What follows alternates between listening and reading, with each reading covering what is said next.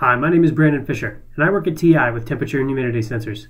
And in this video, I'm going to talk to you about how to integrate the LMT01 integrated circuit temperature sensor with Arduino, using the Arduino Uno's internal comparator.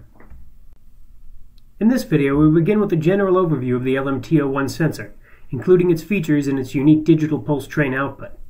Then we will discuss the capabilities and configuration of the comparator included with the MCU on the Arduino Uno being used today. Next, we will talk about how to use interrupts and interrupt service routines to count the pulses being output by the LMT01. Then I will show you a quick demonstration wherein the LMT01 outputs both the pulse count and corresponding temperature output to an LCD display. Finally, we will walk through the code step by step so that you can understand what each line is doing and how it can be modified to suit the needs of your project.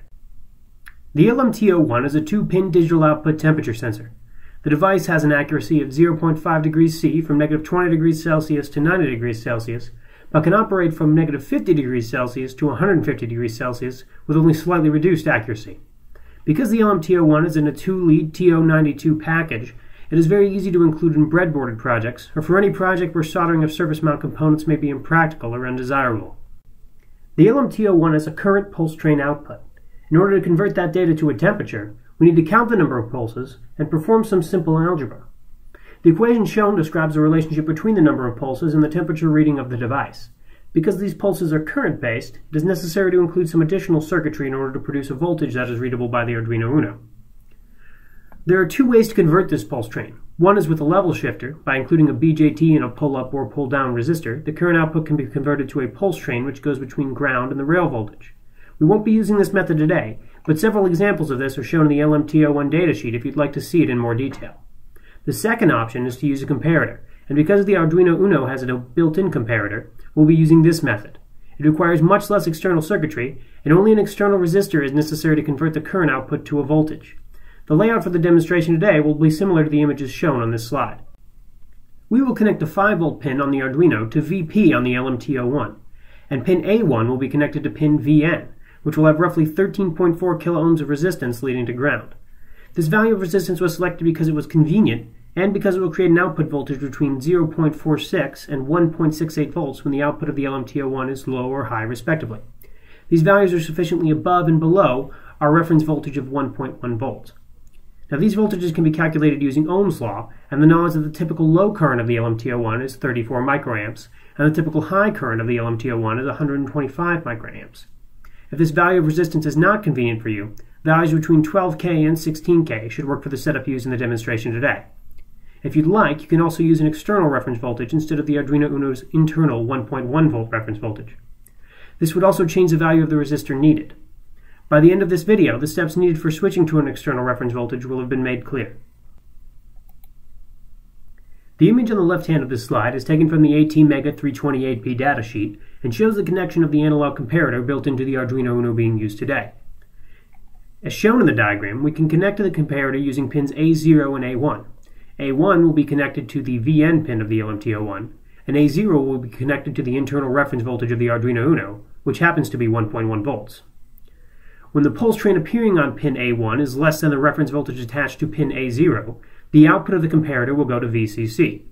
When pin A1 is greater than the reference voltage, the output of the comparator goes to system ground. This creates an inverted pulse train that now has the correct logic level for the Arduino Uno. This inverted pulse train will be possible for the Arduino Uno to count. Now, in order to properly configure the analog comparator to perform as we want, we will need to modify the contents of the ACSR register. This type of operation is typical when trying to tell an MCU precisely how to perform an operation. And if you can understand how we control the comparator of the ATmega today, you will be able to use and understand more powerful MCUs such as the MSP432. Additionally, you can begin looking through the libraries included with the Arduino IDE to understand how functions such as analog read are implemented. Knowing how these functions work can be helpful when you need to configure peripherals to behave in a very specific way for any unusual projects you may decide to take on. The image on the top right of this slide shows the contents of the ACSR configuration register, and the table below that describes the function of each bit in that register. Now all of these bits are described in more detail in the datasheet for the ATmega328P. You should feel free to pause the video now if you would like to read through this table, but this register will be discussed more when we step through the software used in the demonstration. Now the most important thing we'll need to understand to successfully count the pulses from the LMT01 is the use of interrupts and interrupt service routines. An interrupt in the context of processors and MCUs refers to a flag or signal that tells the controller that something important has occurred and needs to immediately be handled. Now, processors and MCUs will have many different interrupts, and the way they are prioritized can be fairly complicated and varies by machine. But what we need to understand for the project today is that any code attached to an interrupt will be given a higher priority than other processes, including the rest of our code. An interrupt service routine, or an ISR, refers to a segment of code that is associated with a given interrupt. These are similar to functions, but do not return values, nor do they take any arguments. To count pulses with the Arduino, it is not good enough to simply connect the output of the LMT01 to an input pin and try to periodically read the signal. We must count the edges of the pulse train as they come in order to ensure that none are missed. To accomplish this, we will have to create an ISR that is triggered by an edge of the analog comparator interrupt. This interrupt can be enabled with bit 3 in the ACSR register. So what we want is for that every time the LMT01 pulses upwards, and the comparator produces a corresponding falling edge, the ISR increments a counting variable. This is an ideal operation for an interrupt to trigger because it is short and simple. Having ISR which are too long or too frequent can cause the execution of your main body of code to slow significantly. The LCD in this video is set up to display both the pulse count from the Arduino and the temperature reading. As you can see, the LMT01 is correctly returning the room temperature of around 24°C.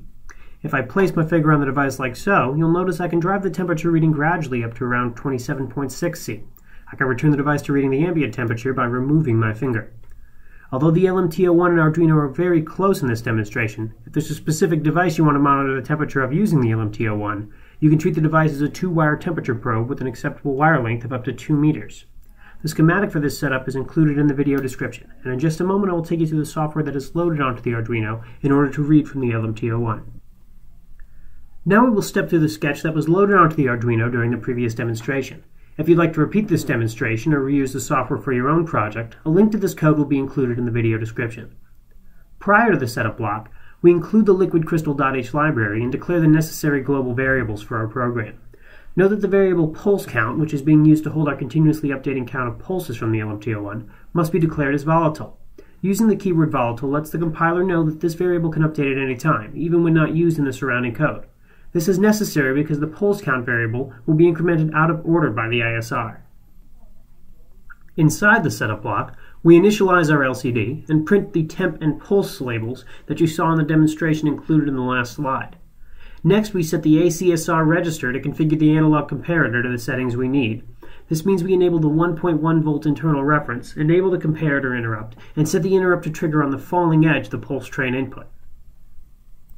Inside the loop block, we begin by checking to see if we are currently counting any pulses. This may not seem necessary, but because the pulses happen roughly 100 times slower than the clock speed of the Arduino Uno, it is necessary to ensure that this display does not continuously overwrite itself with zeros. The while loop nested inside the if statement pauses so that the entire pulse train can be read. Once we receive the same reading 2 samples in a row, we exit the while loop and print out the pulse count to the LCD display.